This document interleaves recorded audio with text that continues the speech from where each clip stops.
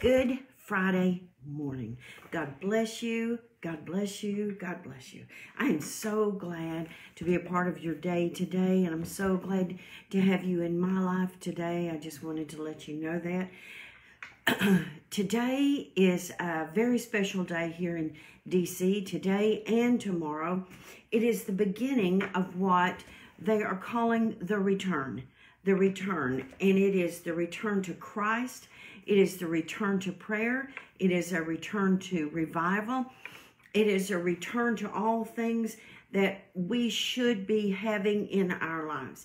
And that starts tonight downtown on the mall. Steve and I will not be going down there, but we will be watching, of course, live. That's one of the reasons I'm telling you this, besides the fact that I'm super excited about it. But tonight from 6 to 9 o'clock, you can log into the return. You need to find that, how to log on to that on Facebook or on YouTube or other devices. NCG Live will not have it, but you can watch on Facebook. It's The Return with Jonathan Kahn. And tonight, I know one section of the prayer will be led by Doug Small. He is a Church of God pastor and very powerful prayer warrior. And so Doug Small. And so tonight we will not have Friday night live prayer from the National Church, but we will be joining them downtown during that time of prayer. So tonight from 6 o'clock to 9 o'clock, that's Eastern time, join us for the return. And then tomorrow it starts at 9 o'clock in the morning. I know a lot of people are going to be down on the mall joining that in person, and maybe you're one of those. And so but we will be joining by Facebook and by the live stream. And so be sure and follow that event. It's called The Return. I will be having Bible study in the morning. I will be having Bible study in the morning from 10 to 11. But if there's something really great going on at that time down on the mall, then just watch the Bible study later. And so I just wanted to let you know, and I'm going to be sending out reminders all during the day that tonight, Friday Night Live, we will not have, because we will be joining The Return, which is down on the DC Mall tonight. I wonder why they call it the mall. I need to look that up. And it's with Jonathan Kahn. And I think we're just going to be blessed. So many of you, so many of us have read his books, Harbinger, and now Harbinger 2 is out. And Shellanne Breathwaite is blessing me with one of his other books. And so I'm going to be reading that just the minute it arrives here at my house. So thank you so much, Shellanne. She really knows what I love, and I love her. And so today we're going to be looking at Psalm 81. Psalm 81. And it's perfect timing for us to be looking at this, because Psalm 81 is talking about when God is telling the children of Israel to come together for a time of celebration, to come together for a time of praise. And it's in September. It would have been during the season of the new moon. And don't get all New Age on us. That would be a Jewish holiday where they would come together and they would praise God, and they would come into his presence with joy and thanksgiving. So isn't that perfect that we are doing that here in the month of September, and at this time when this thing is going on downtown DC, and perfect timing for thousands and thousands of Christians to be gathering in DC, gathering by television, gathering by our cell phones, gathering by our iPads, gathering by computers, to join and to pray and to have this time of reconciliation, this time of return to God. What a perfect time right here before these elections come up. I just would love to see the airways just filled to capacity with images of Christians praying and testimonies and live praise and worship. Wouldn't that be so much better than any of these political ads? And let me tell you, it's just going to get worse. I know that. I'm already just having to turn my television off. I vote. Listen, I vote, and I know what I believe in and who I think can best provide that. But as far as needing to be watching every single thing they do, I don't need to know every minute. I don't know. And you know, if you're watching the news, I mean, literally, you could do that 24/7. You could just sit there and do it 24/7. But instead, I think we're just going to take this time to praise God and to come in alignment with God and to come into reconciliation with God. So today we're going to look at Psalm 81, and get your cup of coffee ready, get your notebook ready. Father, I thank you for this day. I thank you for this opportunity to once again come into your presence. Lord, I thank you for this timing that you have brought this celebration of joy, this celebration of prayer into the nation's capital. Lord, I thank you that people will never look at it as a political event, but Lord, that they will look at it as a time to come to you, a time to return to you, a time to return to our faith, a time to return to God's word, a time to return to revival in our country. Father, I thank you today, and I bless your holy name. In Christ's name, amen, amen, amen. Hans, stop. All right, so we're going to look at Psalm 81, and this is a song of Asaph. Are you ready? All right, so it starts with, sing for joy to God our strength. Shout aloud, the God of Jacob.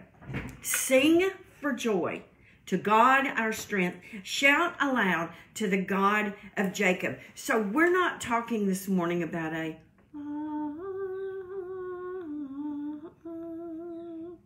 we're not talking about that kind of a song. No, we are not talking about that kind of a song. We are not talking about coming in. We're not talking about that. Sometimes that is the most appropriate thing you can do, honestly. Not whatever it was I was singing. But sometimes we come in and we need to be soft, and we need to be in his presence, and we need to be at peace, and we need to be quiet. But this is talking about not that kind of a day. This is talking about shout for joy to God our strength. Shout aloud to the God of Jacob. Just shout and sing and shout and sing at the top of your lungs, and shout and dance and rejoice and to praise him and to come into his presence. You know, we were having a service one time, this several years ago, and our young people were just shouting and praising and running back and forth across the front of our stage. And up on the stage, we had people shouting and singing and praising, and there were tambourines, and there were people, you know, with banners, because we have all of that national, and our musicians were playing on the instruments, and it was glorious. And somebody turned to one of our ladies there in the audience, and she said, I just don't think it takes all that to praise God. And the woman turned and said, maybe not. But oh my goodness, I think God loves it when we are in the middle of his presence, and when he shines on us, and when it pours out on us, and when we are shouting and we are singing and we are praising. And then it goes on to say, sound the ram's horn at the new moon, and when the moon is full on the day of our feast. Now, I'm going to just tell you, my intention was to get Steve's saxophone out and play on that horn. And here's the problem. I cannot get it to make a sound, not a sound. So maybe tomorrow, Steve will come down and just play a long blast on that saxophone. How good is our God? How great is our God? And let me tell you, when something exciting is happening in my life, I cannot help but get excited. A few months ago, before all of this COVID happened, we were getting ready to have an event in our church. And I was back in the fireside room with some of our ladies, and we were trying to figure out how to do a particular thing. I think it was how to serve some little cakes that we had. And we were super busy, and everybody was just going, trying to get everything set up and trying to get everything just right. And then I was like, oh, and I ran over and I was clapping my hands. And I said, I have a great idea. And they all started laughing. And I said, oh, way over the top. I said, I don't ever have caffeine in me, but it kind of felt like that. That's what God is talking about here. He's saying, play the ram's horn, run and dance and shout. It says, not just because I think it would be a good idea. It says this is a decree. This is a decree for Israel. This is an ordinance. He established it as a statute when he went out against Egypt. When we heard a language we didn't even understand, when we heard a voice. So this is God saying, I'm not just saying I would like occasionally for you to shout and sing and rejoice and praise him. This is God saying, this is what I want you to do. And it's a decree, and it's huge. It's huge in my life. Now, I was a preschool and an elementary school teacher for a long time. I mean, I've done through college now, but I love the little ones, because when we would talk about this particular verse in our lower classes, of course, we didn't give them tambourines. And so we would get these bowls, and I had lima beans this morning, and I was thinking about, and I know this looks goofy, and I know some of you are like, I am a grown-up. And so, good for you. I appreciate that in you. I honor you for being a grown-up. So, but I was thinking, I'm going to take my bowls, that Ziploc bowls that I bought, and I filled them with my leftover lima beans that eventually I'm going to put out there in some dirt and see what happens. But I was thinking this morning as I was listening to Bethel music, when it's talking about, I raise a hallelujah. I raise a hallelujah in the presence of my enemies. And I was thinking, I can keep time and I can sing, and my dance looks kind of weird, but I'm going to tell you the truth. It looked weird before. I had hip surgery, so who cares? Steve certainly doesn't care. And I know God doesn't care, because he's talking about just raise a hallelujah in the presence of my enemies. I'm going to raise a hallelujah. I'm going to shout out here on my back porch. I'm going to sing. I'm going to dance here in my house. Because let me tell you this. If I'm in a grocery store, and I don't remember where I was the other day, but they were playing Christian music. And it took me a minute to realize, hey, that's Christian music. Where was I? Because they were playing Christian music. And I was just kind of like, whoa, they're playing Christian music in here. And so it wasn't a Hobby Lobby, because we don't have one. And so I was in there, and I was just, of course, I have on a mask. I was just singing to that music at the top of my lungs. And, I'm moving through the store pretty quickly. Where was I? That's going to make me crazy, trying to figure out where I was. But as I was going through that store and I was listening to that music and I was singing behind that mask, or maybe I'm out here on the back porch, God wants us to sing, and he wants us to dance, and he wants us to gather together. Now, right now, we're having to be careful how we gather together. Right now, we're using good wisdom. God gave us a sound mind.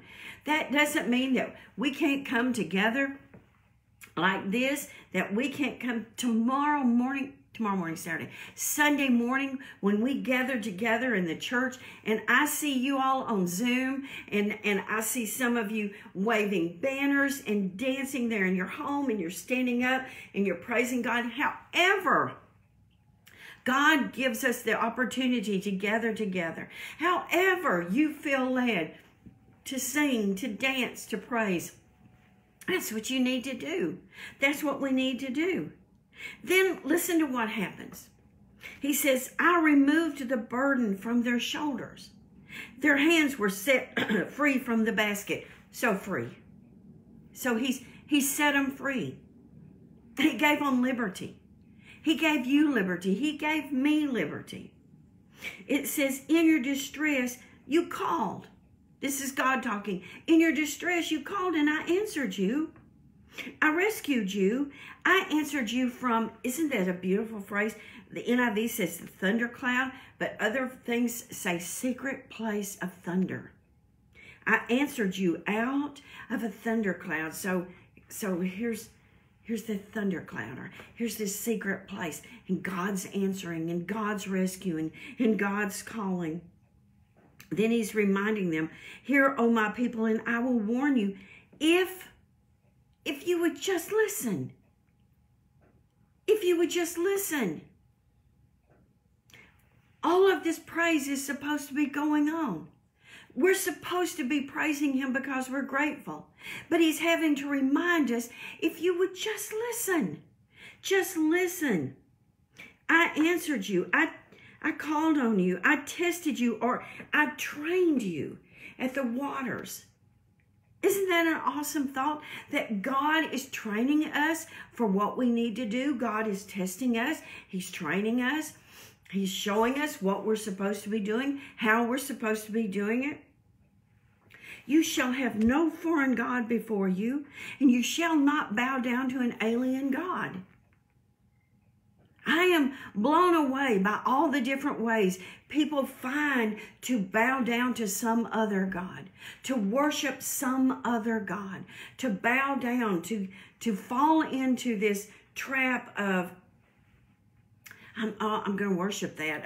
Or, you know, sometimes when you go into a shop and they've got these little statues and they've got food sitting in front of them and they've got coins sitting in front of them. What on earth? What on earth? Only God, only your God can rescue you. Only your God is the true God. So we are to never, never, never bow before anything. Now, some of you might be saying, well, you know, some people, they worship birds or they worship statues. Well, let me remind you that was made by man. Somebody made that. Somebody made that. Andre created it, and then somebody made it. And how foolish would I be to believe that I could bow down to that I could pray to that? It can't do anything. There's no power there. There's no authority there. It's beautiful. That's why I have it here on my table, but it can't do anything for me. Can you imagine me going this morning to those two birds and saying, oh, okay, birds, you need to help me out of this situation. What? I felt stupid just saying that. God is saying, in your distress, you called and I rescued you. I answered you from a thundercloud. And yet, I'm reminding you, don't have any foreign gods among you. And don't bow down. I am the Lord your God. I am the Lord your God who brought you up out of Egypt. And then he says, and I love this. We're going to use this the next time I do a cooking thing. Open wide your mouth and I will fill it. Think of the mother bird coming in. I'm kind of into birds today. Think of the mother bird coming in and bringing that food in, and those little birds have their mouths open, I mean, they're just waiting, and they have their mouths open. Or think of a little baby that's wanting to nurse, and think of the mother, you know, giving that baby that nourishment, and the baby has its mouth open. But God is saying, if you will open your mouth, I'm anxious to feed you. I want to give you provision, but your mouth has to be open to receive it. Have you ever tried to give somebody something to eat and they would not open their mouths? If you haven't, then you've never had a 2-year-old, you've never had a dog, or you've never had a husband, because you're trying to show them something, or you're trying to give them something to eat, and they're just keeping their mouth closed, and they're saying, no, And there's no way. I've been trying to give my dog this pill thing. And yes, I bought the little pillow things, and it will not. And I got so frustrated the other morning. I was like trying to pry his mouth open to put that pill in there. And once I got it in there, it would take his tongue and flick it back out. I got so frustrated. So frustrated. How God must feel frustrated with us. He's trying to give us provision. He's trying to give us life eternal. He's trying to give us blessings. And we're standing there with our mouths closed and our arms crossed and saying,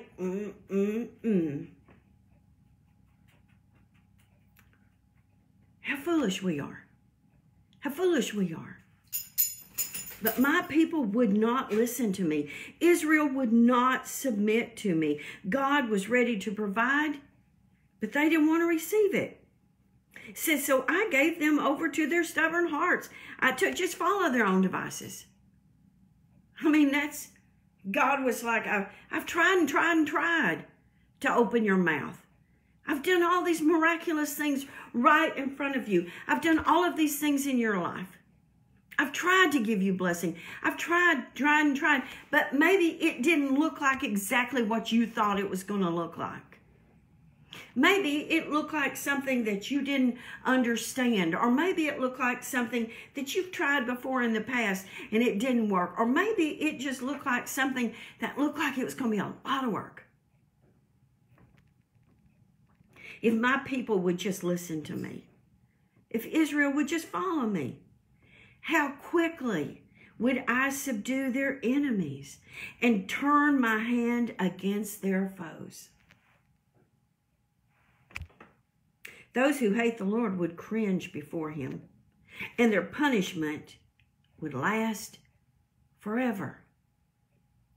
You would be fed with the finest of wheat. I mean, just think of the finest loaf of bread you've ever seen in your life. Think of Dion's biscuits or Janet Rockymore Murray's bread or Dion's bread. Just think of the finest you've ever had. And then think about standing there and saying, no, too many strings attached. No, you have to follow his decrees. You have to follow his instructions. It says, with honey from the rock. I wonder if that's Rockymore. With honey from the rock, I would satisfy you. If only. If only. If only. We're in a dry and desert land. And we're praying for blessing, and we're praying for water, and we're praying for rain, and we're praying for abundance, and we're praying for provision. But we've got our hands closed because we think it's supposed to look like money. Or we think it's supposed to look like a new house. Or we think it's supposed to look like a new car. And God's saying, if you would just open your hands and receive what I have for you, because as Beverly Mason so beautifully sings, what God has for you, it is for you. What God has for me, it is for me. Stop looking at material things and thinking, that's what I want, that's what I need. I don't understand why God doesn't give me that. I don't understand why God doesn't give me this. I don't understand why God doesn't do that. And all the time God is saying, will you bless me? Will you trust me? Will you open your heart? Will you open your mouth? Will you come before me with dancing? Will you sound on the tambourine? Will you blow the trumpet? Will you come in dancing before me? Will you rejoice? Will you trust me? Will you lay down all these other things that you're trusting in? And will you trust in me? Because if you will, I'll give you the best fresh bread and honey sandwich you've ever had. Not just today, but you could have that for dinner too, and all day tomorrow. And by the way, while you're eating that, I'm going to be supplying that to your family. I'm going to be supplying that to those around you. I'm going to be supplying your every need if you would just trust me. If you would not be rebellious, if you would not say no, if you would not turn to other things to supply your needs. Your husband cannot supply your needs. Your wife cannot supply your needs. Yeah, there are things that we do in our life that we do to provide for our husband and provide for our wives. But there are things in our life that, and we know only God can do that. Why can't my husband make me happy? Not his job.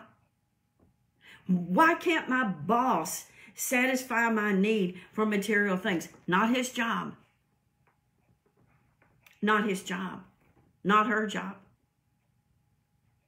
I need a constant reminder that I am a good person. I need a constant source of encouragement. And I just don't get that from my sister. Not her job. Not your brother's job. Although yesterday, Sally was in the middle of a funeral. I was in the middle of a situation here at my house that honestly felt like a sucker punch. I mean, somebody called. It just takes one phone call about a situation. And so Sally, I was texting with Sally, and she and I were texting back and forth, and we got down. Steve and I went to Kentucky Fried Chicken yesterday, and I got a chicken pot pie because they have the best chicken pot pies at Kentucky Fried Chicken. So Sally said something about she was starting to get hungry, and she had just left the funeral. And so I sent her a picture of my Kentucky Fried Chicken bag. And Steve said, you need to stop that. Be nice to your sister. Because Sally was like, I'm so starved. I kind of wish I had some chicken. And so I sent her a picture of a Kentucky Fried Chicken bag sitting in my lap. And Steve was like, you need to stop that. And so we're texting back and forth. And then Sally sent me, and I'm not going to say it because it's going to sound like I'm bragging, because, oh my gosh, somebody told her a compliment about me that was just like, what? And so she sent me that, and then she immediately sent me, I love their coleslaw. And I came back with, talking about Kentucky Fried Chicken, and I came back with, what? Wait, what did he say? Tell me again what he said. And so she sent back what he said, and then something he said about me and Steve. And then I was just like, what? I mean, for the rest of the day, I tried to think of a way that I could tell everybody in the world what that person said, because it's a really nice compliment. It's a really encouraging word. And I'm going to just tell you this. God will send people. God will use people to encourage us. To encourage us. And then last night when I opened up this word and I started reading, and I was thinking that is how God satisfies you. If you're open, if you're available, God will send in things to just satisfy your soul. Now, did that mean that terrible situation went away? No, but it did remind me, you know what? God's in control of this. God's been in control of my life since I was 6 years old. And I'm old. So it's been a long time.